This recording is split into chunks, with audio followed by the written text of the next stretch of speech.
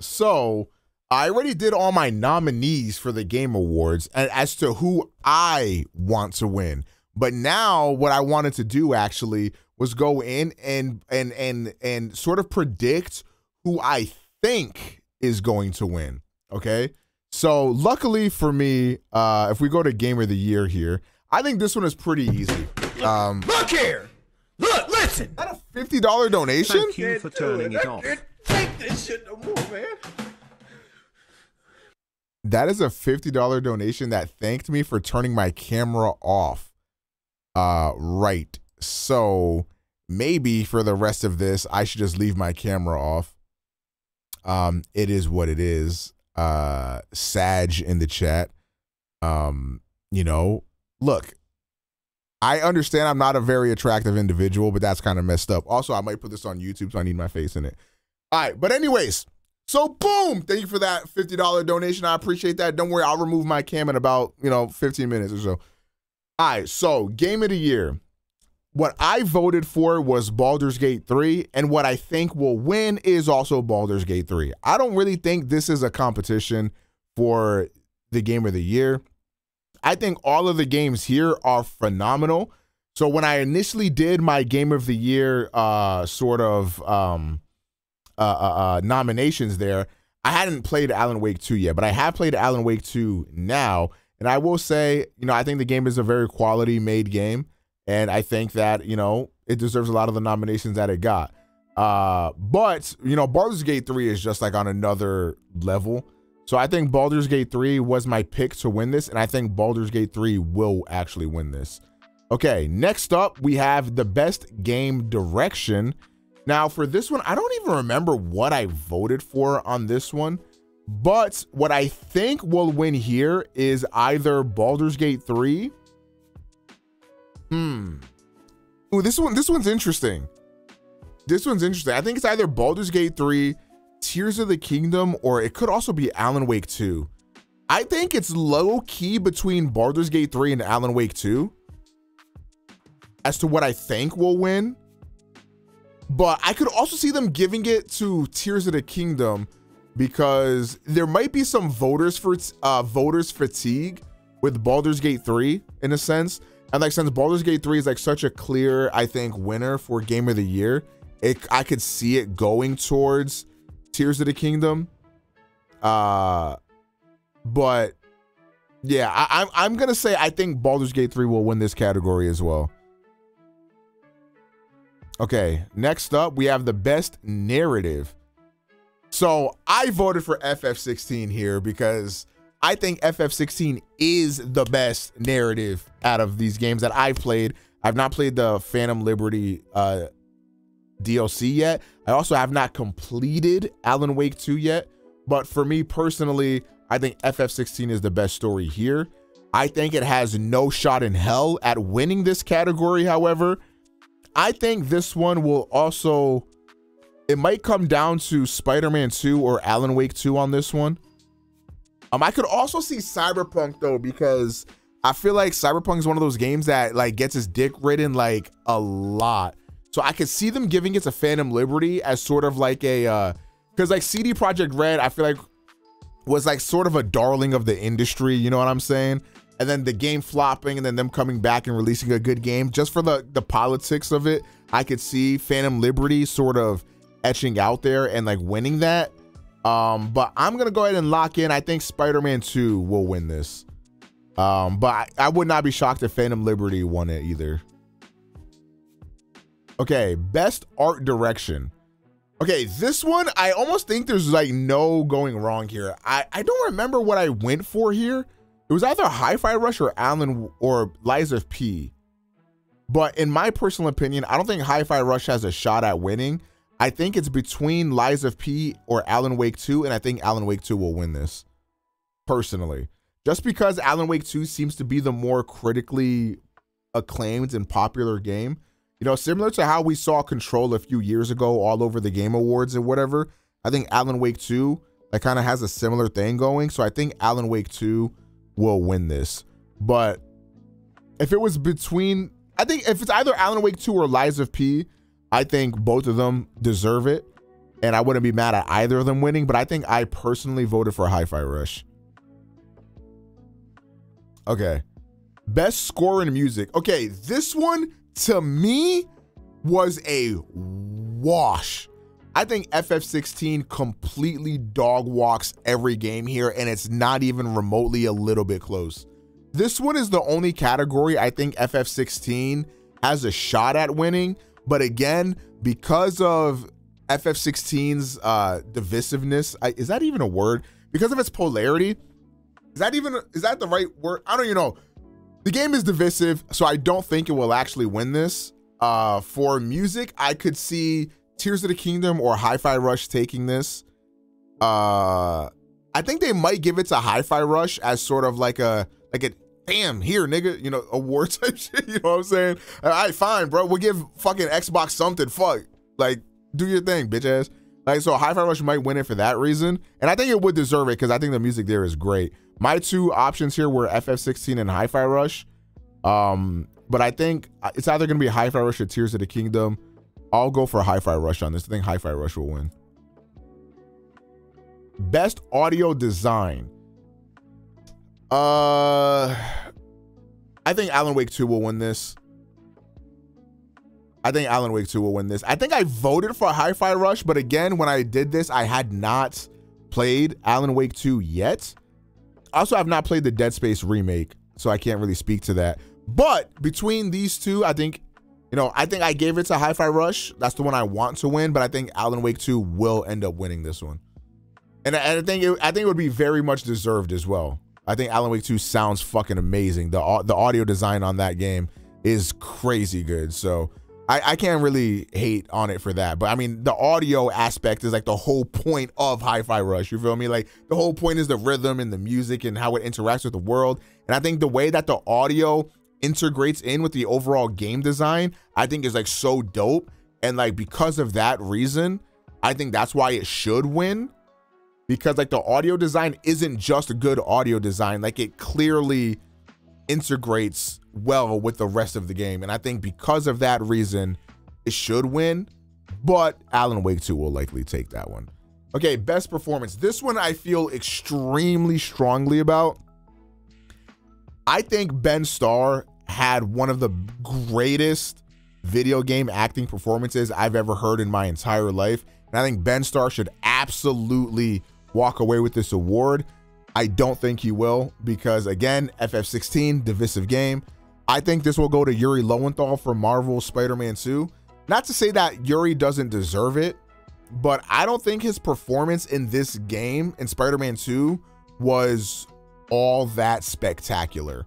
Like, that's not to say that he did poorly.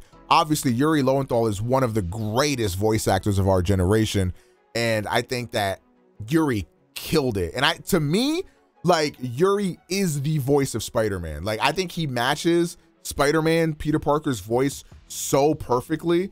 I think it's a great fit, but I don't think this game really tested his range or his capabilities as an actor all that much. You know, you had what was it, the douchey Spider-Man or whatever, the symbiote Spider-Man, where he changed it up a little bit, but I don't think it really, like, it wasn't like that crazy to me personally. So I think Ben Starr had like a wide range of acting he had to do for FF16, and I think that he was able to display way more of an acting performance than Yuri Lowenthal was. But again, that's not to take anything away from Yuri. As far as Neil, in our playthrough of Baldur's Gate, he tried killing Balvin overnight, so Balvin killed him. So I never got to really see how good of a voice actor he is, unfortunately, because we packed him up. So it is what it is. Melanie for Alan Wake 2.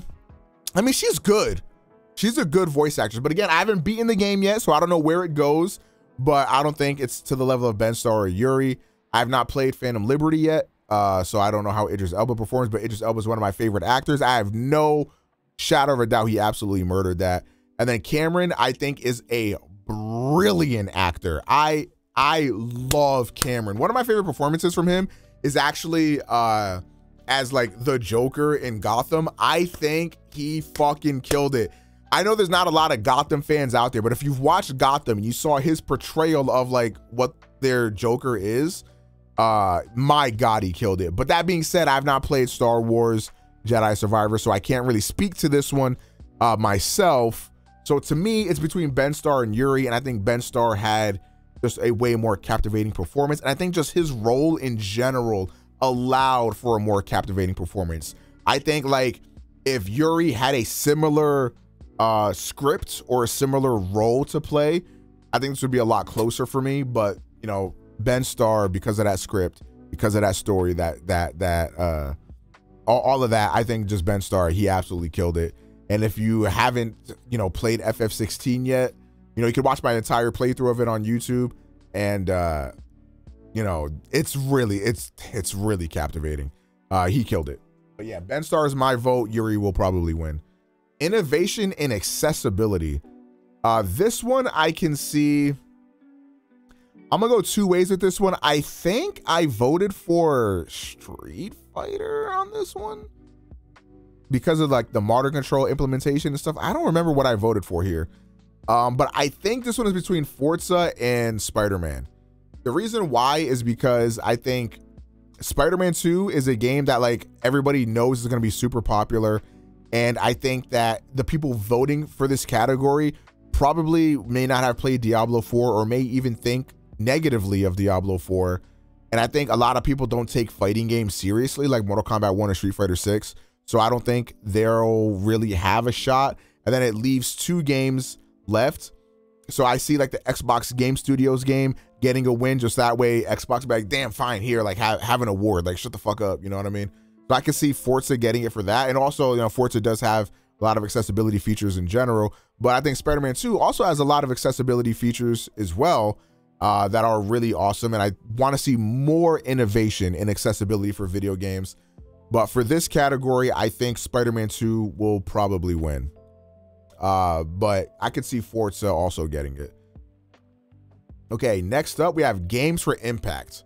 So this is one that I've never played either of these games. I'm not even familiar with any of these games, so I just have no idea what would win here. So I will just move on. No clue there. Rise seems to be a chance on Sonar fan or of Sonar fan. Best ongoing game. Okay, what do I think will win here? I think Cyberpunk is going to win this. I think it's like I don't want to say no contest because like FF14 and Genshin have like really rabid fan bases.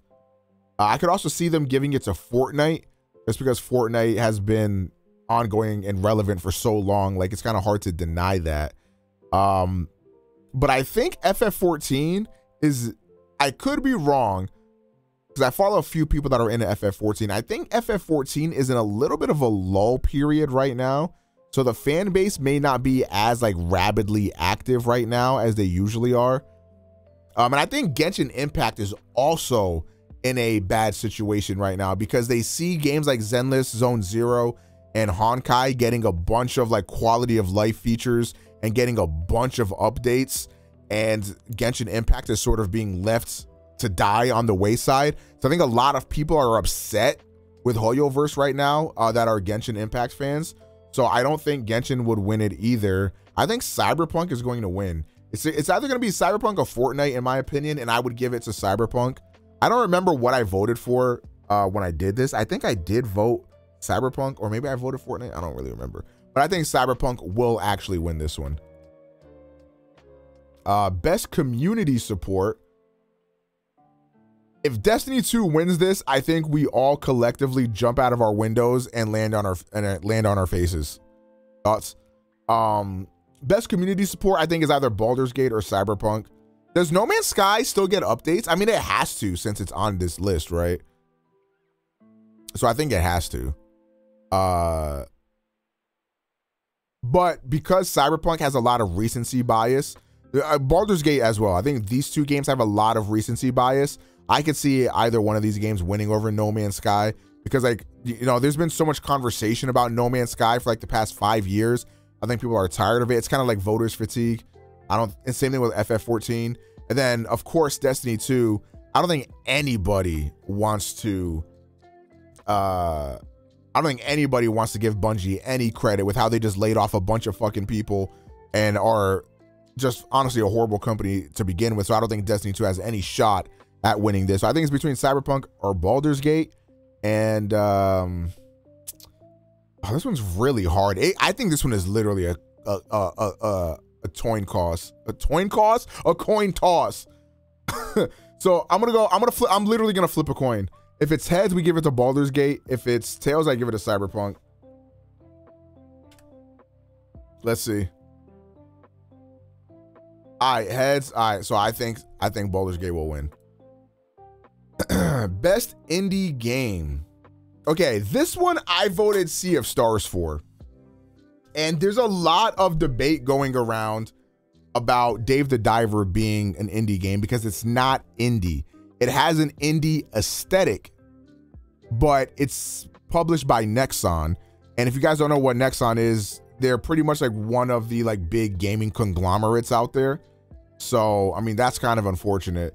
But I think Dave the Diver will win this. That's not to say that I don't think the other games here are good. I've only played Sea of Stars out of the other games here. But Dave the Diver, I think, is the most popular game with the biggest like fan base. So I think that Dave the Diver will win this. Sea of Stars isn't a good game. Rise, I do not believe that. I will say this, as somebody who's played, you know, a fair share of Sea of Stars, I don't think Sea of Stars is as good as everybody was saying. Like, people were putting this on the level of like Chrono Trigger or something like that, and I just don't think it is. But I think it's very, very fun, and it's a very interesting game, and it's like a nice callback to like older RPGs. I think Sea of Stars is a very good game. I don't think it's like a masterpiece though. But that being said, I still think Dave the Diver will win this one. And that's just mainly because I haven't played Cocoon, Dredge, or Viewfinder. Best debut indie game.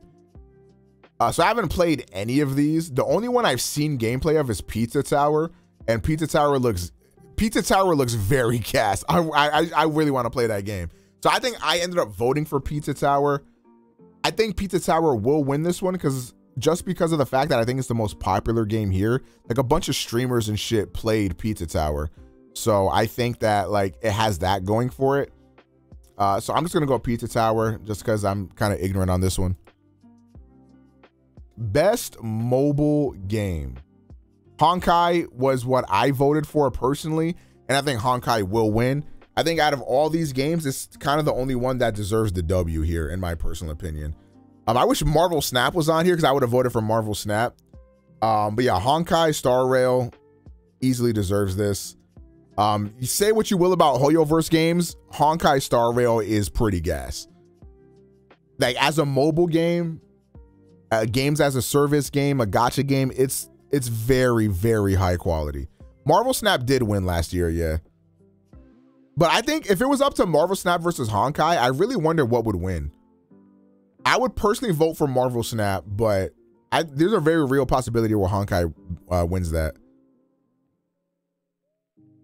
Best VR/AR. Yeah, I haven't played any of these. What do I think will win though? Just off of looks. Probably Resident Evil. Best action game. I really need to play Remnant 2. I really need to play Armored Core. I can't believe Dead Island got a nomination. Like, this is kind of crazy. I actually can't believe that. I know Remnant 1 and 2 are on Game Pass. I voted for Hi-Fi Rush here because it's the only one that I played. But even then, I still think it has a pretty good chance against these other games. I don't think I would like Armored Core 6 more than Hi-Fi Rush. I think I might like Remnant 2 more than Hi-Fi Rush if I played it. But I think the one that will win here might be Armored Core, just because FromSoft Dick Riders. Best action adventure game. I don't remember what I voted for here. To me, I think this is between Spider-Man 2 and Tears of the Kingdom. I think Tears of the Kingdom should win this and probably will win this. I don't remember what I voted for here, but if I voted for anything that wasn't Tears of the Kingdom, I should change my mind and vote Tears of the Kingdom here. And I also think Tears of the Kingdom will easily win this one. I got Spider-Man winning this one. I think you're crazy. Like, you think like with combat, traversal, and puzzle solving, you think Spider-Man 2 wins over Tears of the Kingdom? Yeah, I think that's kind of crazy. I think as an adventure game, like Zelda feels way more adventurous than Spider-Man 2 does. And that's not to like take anything away from Spider-Man 2, but like Tears of the Kingdom, even though I only played it for like maybe like 10 hours or so, it's still, I mean, the creativity you have in that game is just way, way above. I don't think it deserves it, but Sony ponies might show out. I think you forgot about the Nintendo cops. They also out there. I think Tears of the Kingdom has a very good shot at winning this, and I think it will win this. I still need to play this game too, man. I think this game is actually on sale right now for $30. I need to play this. Best RPG. Okay, I gave this to FF16, I think, but Baldur's Gate 3 just wins. Like, Baldur's Gate 3 is not the best RPG of this year. It's probably the best RPG like ever made. Spider-Man 2 is bad. That's cap. Spider-Man 2 is not bad. I am a Spider-Man hater. I was a Spider-Man PS4 hater, but I cannot hate on Spider-Man 2. Okay, and if you're watching this on OmegaPro Plus, my entire Spider-Man 2 playthrough will be getting uploaded momentarily. Be on the lookout for that. All the parts will be going up.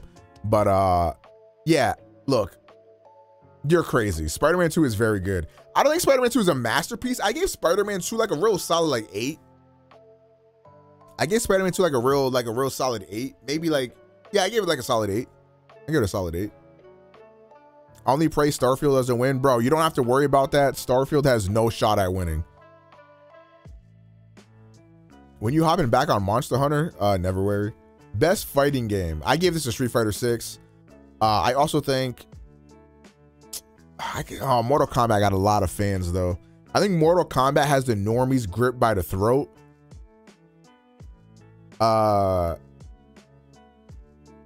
Damn. I really wonder what's gonna win this. Nickelodeon is not winning. Be so for real. I'm gonna personally give it to Street Fighter 6, and I also think Street Fighter 6 will win.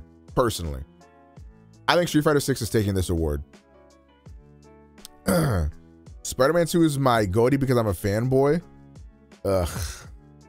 I mean, more power to you, I guess. I don't know what God of Rock is. I have not heard of this. I also not heard of Pocket Bravery. Best family game. I think I gave it to Mario Bros. Wonder, and I also think Mario Bros. Wonder will win. But to me, in second place was Party Animals. I have not played Sonic Superstars yet, but I heard horrible things about it, so I probably won't. And I'm not a Pikmin fan. I'm sorry, this game looks fucking corny. I have no idea how people play this game, why people like this game. Maybe I gotta just like try it and lock in and like really just try it out, but those games look so garbage. And yeah, I haven't even heard of this Disney Illusion game. It looks good though. Like, I like the art style. I think Party Animals is winning this one. If you think Party Animals is going to win over a mainline like Mario game, I think you're crazy. If it does win, that would be awesome. I think Party Animals is really fun. You know, but I just don't see it winning over a mainline Mario game. Like, that's crazy. I think Mario sweeps this easily. Best sim/strategy game. I mean, Fire Emblem Engage off of the strength of it being a Fire Emblem game, but I actually did not like Engage that much. Like, I think I just gotta like lock in and really try to play Engage. Like, I just gotta lock, but like, it was, oh my God, I don't know. Like, I just like Three Houses so much more. But I hear that the combat in Engage gets way better and like overtakes Three Houses later on. But it's like mainly the narrative and the characters that I'm just not jacking, man. How far did I get? I think it was only like a few hours. Like, I don't know, like dude, the dialogue, man, like, I don't like any character in that fucking game, man. Just don't like any character in that game. But apparently the gameplay is really good. Maybe I gotta suck it up for the gameplay alone. But yeah, we'll see. I might have to force myself to lock in and play Engage, but we'll see. I just started emulating Awakening on my Fold. And Awakening already has way more interesting characters than Engage did. Alan Wake 2 has like chapters or something. So it's like some shit like that. Best sports / racing game. You know what's crazy? We watched that one Watch Mojo video where they gave this like the most mid game of the year type shit. So it's funny that it's on here. I mean, Forza Motorsport will win this just because it's an Xbox Game Studios game. It's the one here with the highest reputation. I think it's almost impossible that Forza loses this category. So I think Forza will win this category. I don't even think it's gonna be close, to be honest. This is gonna be one of those ones they announce the winner off stream type shit. Did you try Hot Wheels? No, but like I didn't even know this game came out, and I think a lot of people didn't know either. Best multiplayer game. What did I vote for here?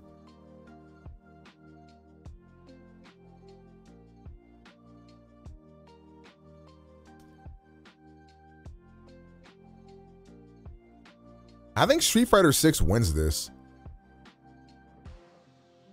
So Baldur's Gate 3, with all of its updates, became a better multiplayer game. But like, to me, I don't consider Baldur's Gate like a multiplayer game, if that makes sense.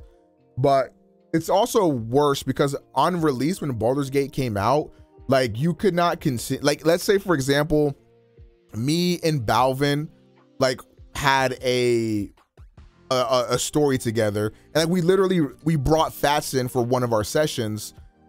For like the first month or so of the game, like we could not play without Fats' character in our party. They did end up removing that, and like now you can remove people and drop them from your online game at will, which is better. But like there's just still some quirks about Baldur's Gate 3. I also feel like if you're not like if you're like player 2, for example, in Baldur's Gate 3, like you really do feel like a side character. Like whoever initiates the conversation is pretty much the one playing the story. And if you're not the one initiating that conversation, you just kind of get fucked. So like, I like when we play Baldur's Gate, I pretty much feel like a side character to Balvin's story. And I think that like is just, that sucks. Can't you just switch off? No, you idiot. Because like, then like you guys are like taking turns pretty much on like who's like the main character or whatever, and there's like no continuity there. Like they'll treat you guys as if like you're like the same person. Like I really wish it was like more of a, that's the only flaw I can give Baldur's Gate, is that I wish the multiplayer was like more like engaging for both players, if that makes sense. That's not to say that it's not engaging for both players, but just that like if you're player 2, like you just feel like a player 2, you know what I mean? It feels like you're tagging along to somebody else's experience. So I would probably give this to Street Fighter 6. And I also think Street Fighter 6 will probably win this one. But I could also see Party Animals winning that one. The online for Mario Bros. Wonder kind of sucks because you're not playing like the levels together. You know, like everything is independent of one another. And that's like the worst thing about Mario. Because like whatever I'm doing on my screen is like not happening on the other person's screen, if that makes sense. I don't know how local multiplayer is because, you know, I have no friends, but for online multiplayer, it's not the best. Best adaptation, I gave this to The Last of Us. I haven't seen any of the other ones, but I think The Last of Us was like a phenomenal series. Even if I had watched the other ones, I really doubt something is going to overtake The Last of Us for me, because like that series was just really good. I love the way it adapted and expanded on the world of The Last of Us from the original PlayStation game, I thought it was amazing. So very big fan of The Last of Us on HBO. I thought that was fire. Most anticipated game. I mean, FF7 Rebirth, right? It's gotta be. I think FF7 Rebirth will win too. Like, I don't even, like, it's going to win. I think the one of the things that's like keeping me from being as hyped about Hades 2. Yo, Basura, thank you for the 25 months. I am very excited for Hades 2. Hades 1 is my favorite indie game of all time. One of my favorite games of all time. I love Hades 1. But when it releases, it will be early access, which kind of like removes some of that hype for me a little bit. But FF7 Rebirth, I'm fully locked in for.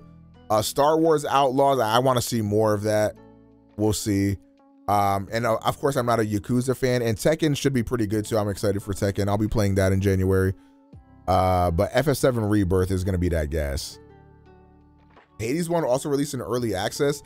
The difference is that, like, I feel like Supergiant has had this level of popularity that it's never had before, right? So, like, yeah, it was fine to release Hades 1 in early access because they weren't as, like, popping or, like, mainstream. You know what I mean? Like, nobody was excited for Hades. Well, that's not true because Supergiant had a lot of fans. But, like, you know, it didn't have the motion that it has now. Like, so for Hades 2 to come out, like, a sequel to, like, what is considered the best, like, indie game of all time, pretty much. When one of the best games of all time, period. Like, to have that be early access, it kind of sucks. Like, imagine if you waited all this time for Silk Song and then, like, it released in early access and it, like, the full game isn't out. Like, that would fucking suck. But, you know, we'll see. But I give this to FF7 Rebirth. Content Creator of the Year, L, because I'm not here. I don't really like any of these creators. Not on a personal level, like, just their content. I haven't really watched many of them anyways. Best esports game, don't matter. They're all garbage. Best esports athlete, fuck esports. Wait a minute. Was there somebody I actually know? I'm gonna give it to Imperial Hal for Apex Legends, W. Faker will probably win that one though. Yeah, don't know. Esports coach, yeah, don't know. Esports event, I voted for Evo 2023, but I feel like League of Legends always wins it. Like, doesn't Worlds like win it every time? And the thing is, like, even though I am a League of Legends like sort of detractor, the production value on those League tournaments is crazy. Like, it's just undeniably very good. Like, even as a spectator that doesn't really know what's going on, it is a visual spectacle to watch the League of Legends World Championship. But obviously I would give it to Evo, but League will probably win. And that's everything. Those are my Game Awards 2023 predictions. Let me know what your predictions are in the comment section down below. Follow me live on Twitch. Check me out on Twitter. All the links and shit like that in the description.